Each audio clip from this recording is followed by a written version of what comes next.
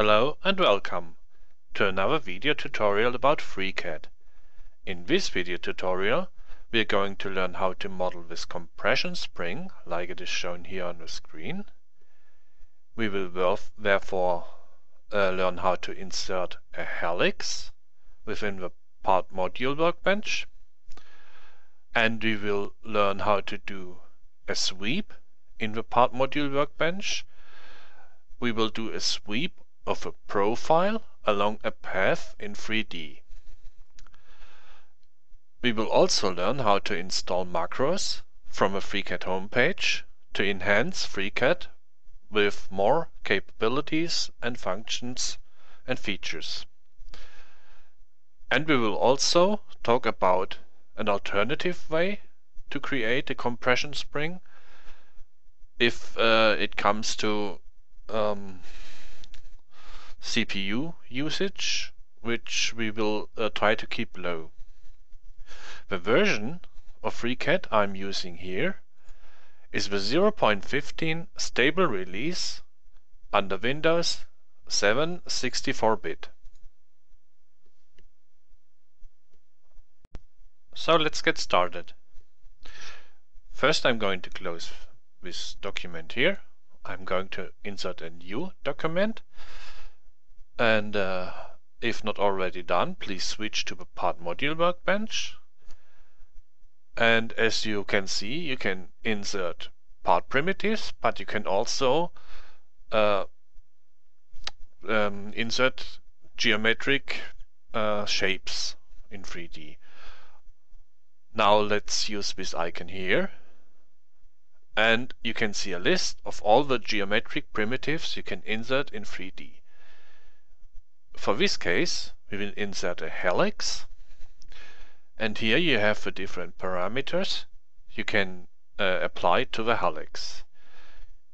Let's use a pitch of 6 millimeters and a total 8 of the helix of 60 millimeters, so that we get 10 complete turns of the helix. The mid radius of the helix should be 10 millimeters. We won't need a conical helix, so the angle could be 0 degrees, and we use a right-handed helix. That is okay with us. We could also choose down here a different position and a different direction if we like, but we will choose these values to be at default values, and we click on Create.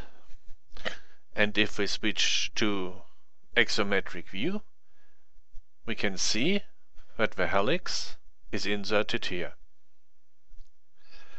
We close this dialog here, and then we will create a sketch of a circle, and then in the next operation we will sweep the circle along the helix in 3D. So let's switch to the Sketcher workbench. As you can see here, we will need a sketch on the XZ plane. So I click on New Sketch and choose the XZ plane. No reverse direction, no offset. I choose OK. I zoom a little bit in, and I'll do a circle. I make sure that the midpoint of the circle is set on the horizontal x-axis. I will give these 2 points a horizontal dimension of 10 millimeters, because that's what we set as value for the radius of the helix. And I will apply a radius constraint to the circle of 2 millimeters. And that's it. We close the sketch, because we already are fully constrained. And now we are ready to do our sweep in 3D. Therefore, we switch back to the part module workbench, and we click on the icon for the utility to sweep. So of course, as I said before, we need a profile and a sweep path for this operation. The profile we have is the sketch, so we can click on the sketch here to mark it and apply a click on this icon here to add the sweep profile. Now we will select the sweep path. Therefore, it is advisable to click in empty space to be sure that nothing is marked here, nothing is selected. We will click on the sweep path, and then we will click on these different segments. Each turn of the helix is at the moment one segment, so I have to do a multi-select here by holding down Control on the Windows system I'm using and clicking on all these turns.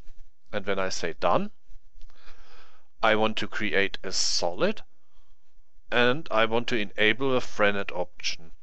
The Freenet option makes sure that the beginning phase here and the end phase of the operation, which will then be here, are coplanar. I say OK, and here we go. The sweep operation was done successfully.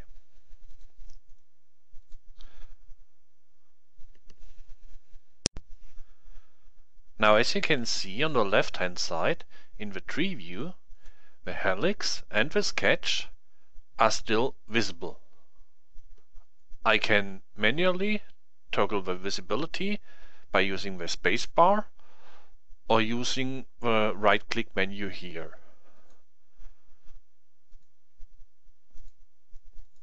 So now they are no more visible, only the sweep is visible in 3D. Now if we have a look at compression springs, which are used in real life, they are normally centered on a planar face here and a planar face here. Maybe they have a cylinder or something like that inside and maybe one outside to get some sort of centering, maybe you can say. And technically speaking, we want to make sure that the compression spring does only move along its main axis and does not move in any other direction. So therefore, we will insert two cubes and we make a Boolean cut with the compression spring modeled here to show this also in our 3D model. So I'm going to insert in the part module workbench a cube. I'm going to select the cube in the 3D view. I switch here to the data tab. I will give it a length of 25 millimeters, a width of 25 millimeters as well, and a height of 3 millimeters. So as you can see here, the position of the plate I just inserted is wrong. So I will select the cube and click here in the placement tab, and then I will click on these 3 points here to change the placement. I will change the placement in X direction by minus 12,5 millimeters, and in Y direction it's also minus 12,5 millimeters, and in Z direction is minus 3 millimeters. Okay. So if you have a closer look here, I chose dimensions bigger than the dimensions of the spring to be sure to have overlapping contours.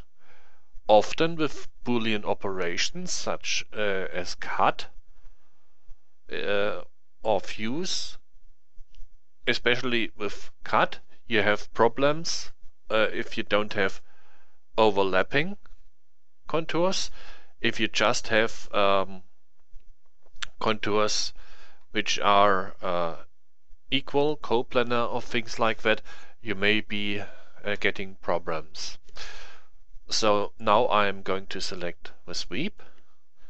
When I press Ctrl to do a multi-select and select the cube, and then I do a Boolean cut by using this icon here, and as you can see here, we now have a planar face here. So I will repeat now this operation here on top to have a complete compression spring. Okay, so now I'm inserting another cube. As before, I will choose the length to be 25 millimeters, the width to be 25 millimeters, and the 8 to be 3 millimeters.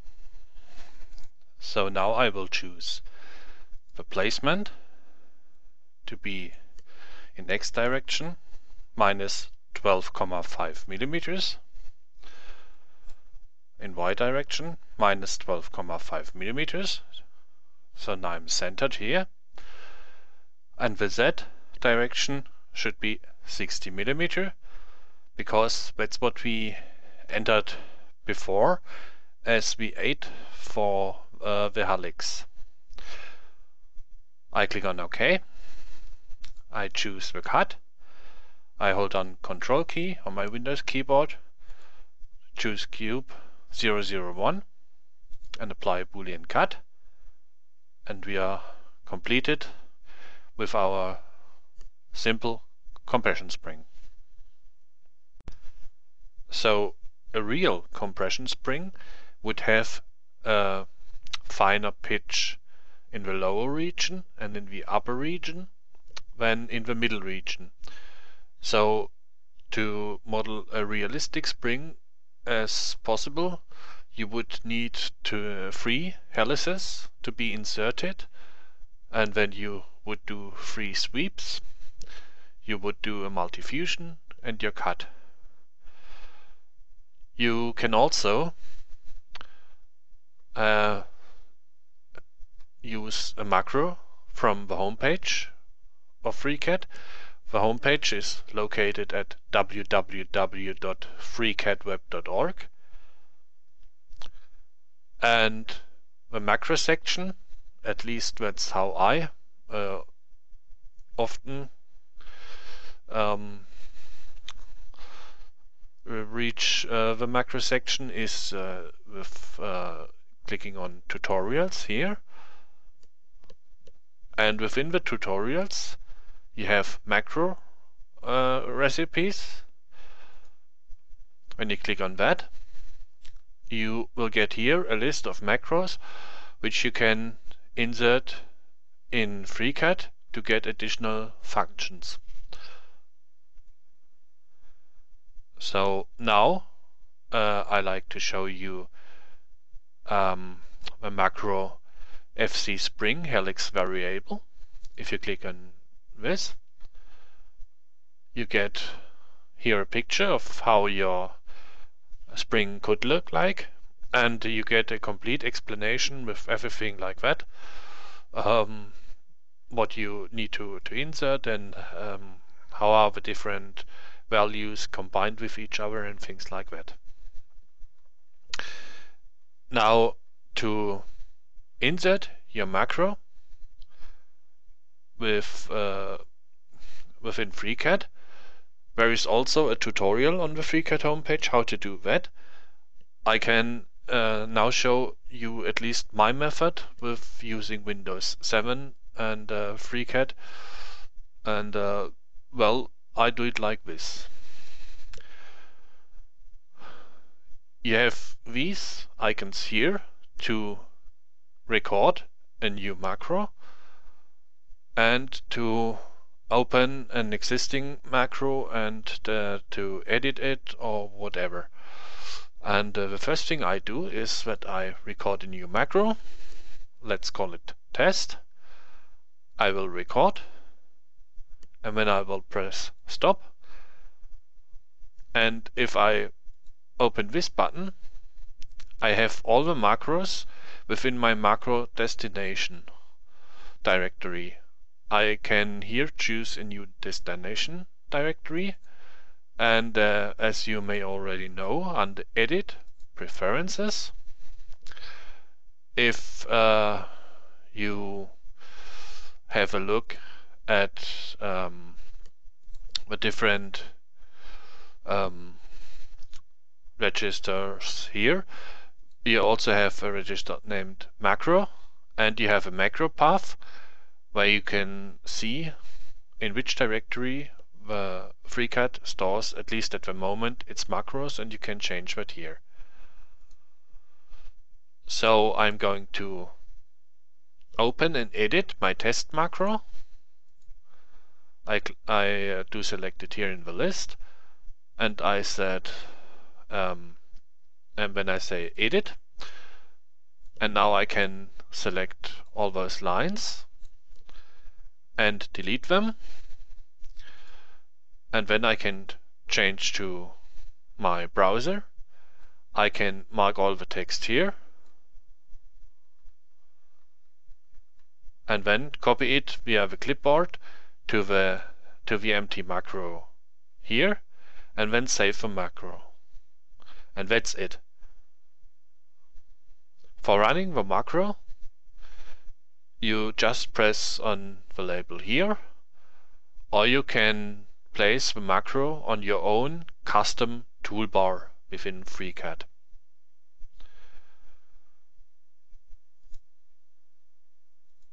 So that's what I wanted to show here. And now I wanted to show you an alternative way to create a compression spring. As you can perhaps imagine, this helix approximation here uses quite some CPU power. If you have a modern CPU and a modern PC and things like that, this may be not a problem. But if you have an assembly with a lot of springs and things like that, and a lot of internals and a lot of parts, maybe you are quickly running low on CPU power. So maybe you can start thinking about an alternative way to model a compression spring, and this way will not take so much CPU power as using the helix. To do this, I will create a new document here to show you this method. We will use the part module workbench, and we will insert a torus. The torus we will leave with its initial values at the moment of a main radius of 10 millimeter and the radius here of the circle of 2 millimeters. Now, when you have a look at the part design workbench, you will have here possibilities to create patterns, such as a linear or polar pattern, for example.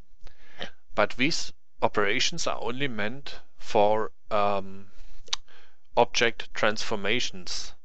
You know, it is meant to have a pad or a pocket and then apply a pattern to the pad or pocket operation. Here we have a complete solid, which we want to do a transformation. We want to have an array of the solid, so we need to use the draft workbench, and there we have an array tool. It is this icon here on top. it creates a polar or rectangular array from a selected object. So we will select the torus, and then we will start making the array. Okay, so we select the torus, we click on the array tool, we change to the data tab of the array tool, and let's see what we will have as values. We don't want to fuse the different copies of the array. The axis is at 0, 0. The vector of the axis is pointing in that direction, that is okay. We have an angle of 360 degrees, that is also okay. The interval in x direction we set to 0, and also the interval in y direction we set to 0. We only want to have an interval in z direction, and the interval should be 6 millimeters. That's the pitch we used in the example of the helix spring. Okay. Now the number of copies in x direction should be 1. The number of copies in y direction should be 1. And the number of copies in z direction should be 10.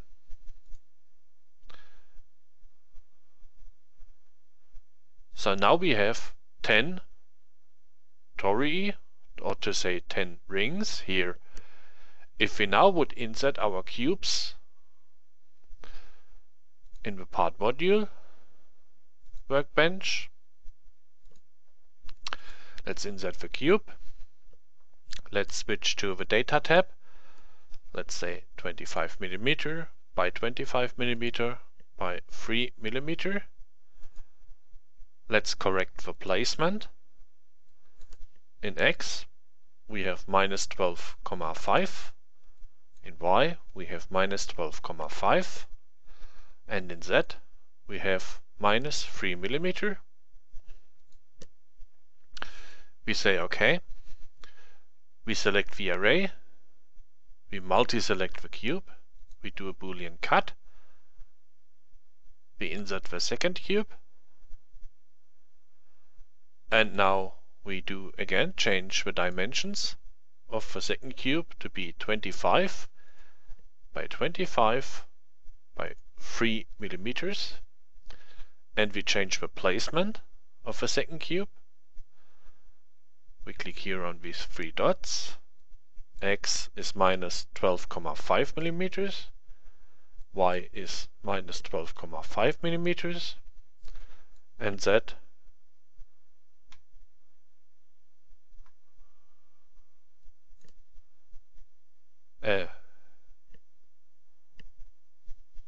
should be 54 millimeters in that case to be correct. And when we do multi-select the cut and then the cube, do Boolean cut, and that would be another way of, well, symbolically modeling a compression spring. Just to give you something to think about and to have as a second thought if you're running low on CPU usage. Well, we have reached the end of this lesson. I hope I could show some things, and please leave your comments and remarks on the YouTube channel, and well, maybe see you in another video. Bye! And if we switch to axometric view, we can see that the helix is inserted here. We close this dialog here, and then we will create a sketch of a circle, and then in the next operation we will sweep the circle along the helix in 3D. So let's switch to the Sketcher workbench.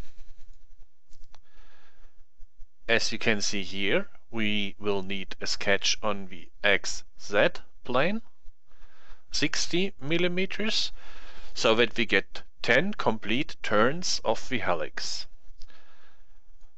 The mid radius of the helix should be 10 millimeters.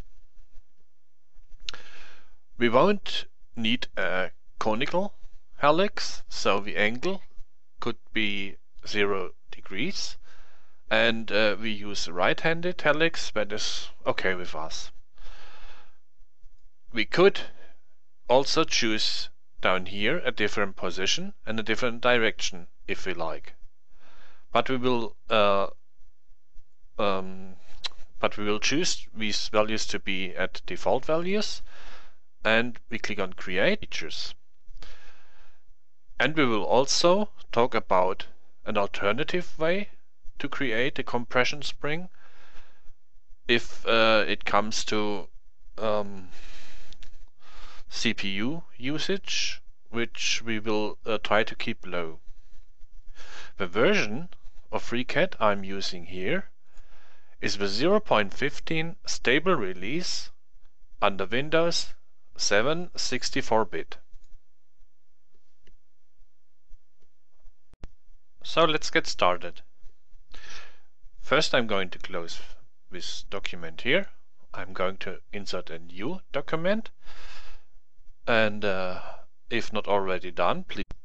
Hello and welcome to another video tutorial about FreeCAD. In this video tutorial we are going to learn how to model this compression spring like it is shown here on the screen. We will therefore learn how to insert a helix within the part module workbench, and we will learn how to do a sweep in the part module workbench. We will do a sweep of a profile along a path in 3D. We will also learn how to install macros from a FreeCAD homepage to enhance FreeCAD with more capabilities and functions, and we switch to the part module workbench. And as you can see, you can insert part primitives, but you can also insert geometric shapes in 3D. Now let's use this icon here, and you can see a list of all the geometric primitives you can insert in 3D. For this case, we will insert a helix, and here you have the different parameters you can apply to the helix. Let's use a pitch of 6 millimeters and a total 8 of the helix of